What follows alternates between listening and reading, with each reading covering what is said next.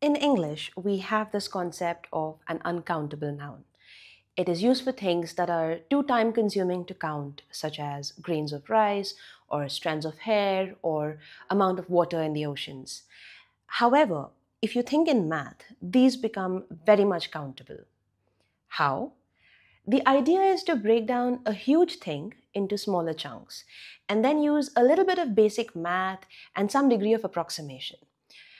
For example, if I wanted to know the number of leaves on a tree, I'd count and note down the number of biggest branches, let's say 5, and then take one branch and count the number of little branches, let's say 8.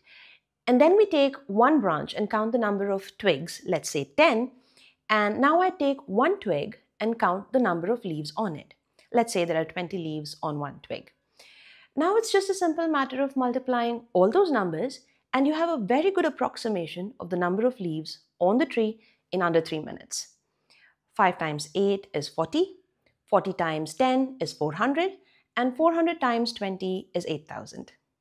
Better than sitting and counting leaves all day.